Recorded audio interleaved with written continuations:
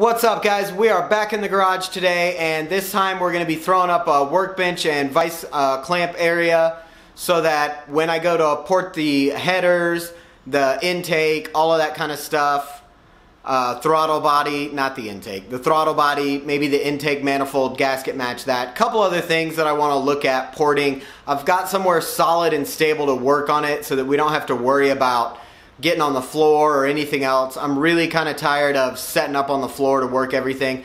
The first thing I'm going to have to do, though, is you can see over there, I've got an old sewing machine that is my father-in-law's. So we're going to have to clean that area off, get that out to the shed, empty out a spot in the shed for it, move it over there, and then I'll pull out the work table and everything and start getting that set up. I picked it up at Harbor Freight. They had it on sale for like 70 bucks. It's got a pegboard on the back and a light. It is not the absolute best bench out there by any stretch of the imagination, but it is something I could quickly pick up. Didn't have to worry about, you know, cabinets and tool chest matching and everything. I do want to get a nice setup in here behind me eventually with some tool chest, matching workbench, overhead cabinets, all of that. But for now, let's go ahead and get this spot cleaned up and start getting the workbench done.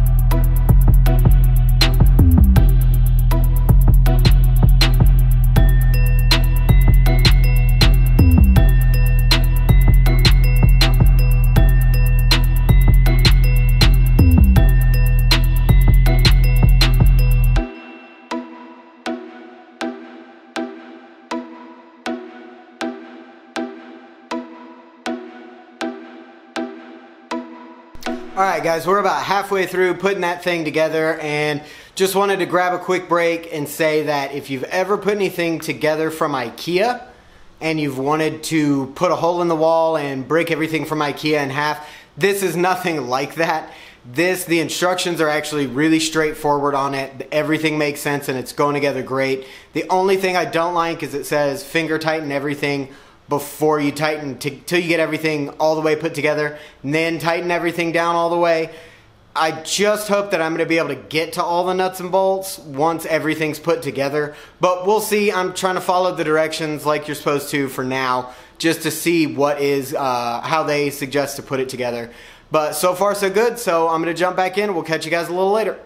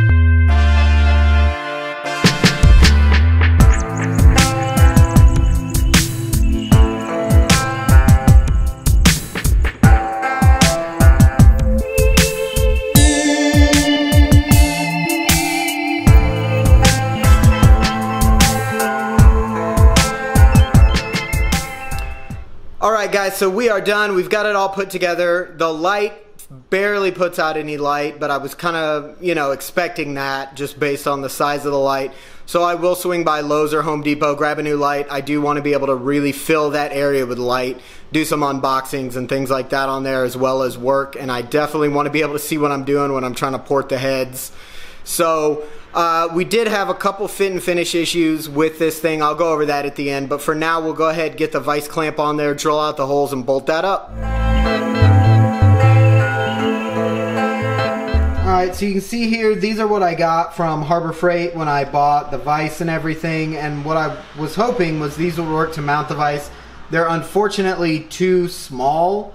They'll slide right through the holes over here on the vise. They'll slide right through that. So I went ahead, picked up some from Home Depot, Lowe's, one of the two, and just got that sorted out, measured it out. So I'm gonna go ahead and throw those up. I also got a light. They had an LED light on sale for like 15 bucks. So I grabbed one of those, so hopefully we get a little better with light quality under the table when we're working and time lapsing. So I'm gonna throw that up and then we should be done.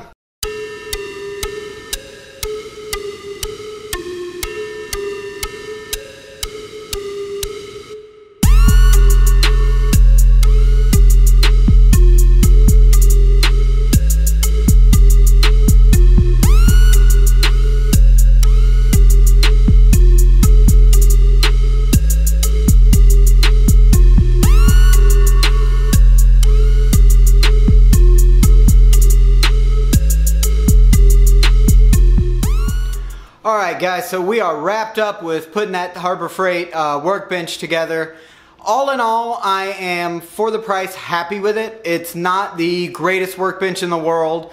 There are some really, some really sturdy ones. This one's only going to hold about 200 pounds on the top shelf, 200 pounds on the bottom. You're not going to be able to heavily load it, but for $80, I do feel like this is a good buy. So if you want to swing by, they've got them on sale right now for $80. It's 10 bucks off. 10 bucks isn't a make or break on this thing. It does have some fit and finish issues just with getting everything lined up. The bolts are low grade. They strip out almost immediately as soon as any kind of pressure gets put on them, so you do want to watch out for that when you're putting it together.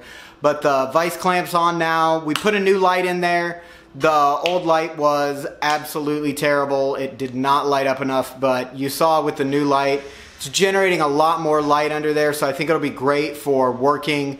Get that direct light right overhead. Great for filming as well, unboxing, filming on the table and everything. So all in all, definitely happy with it. Feel like it was a good buy. So thanks for sticking around and watching, guys. Don't forget to like, comment, and subscribe, guys, for all of you that are subscribed and do watch the videos. I do appreciate you spending the time out of your lives, taking the time to watch the videos. Feel free to drop a comment below, good, bad, or otherwise. I'll always respond to those, and any feedback is greatly appreciated. So I'll catch you guys next time. We'll get back to working on the STI. Have a good one.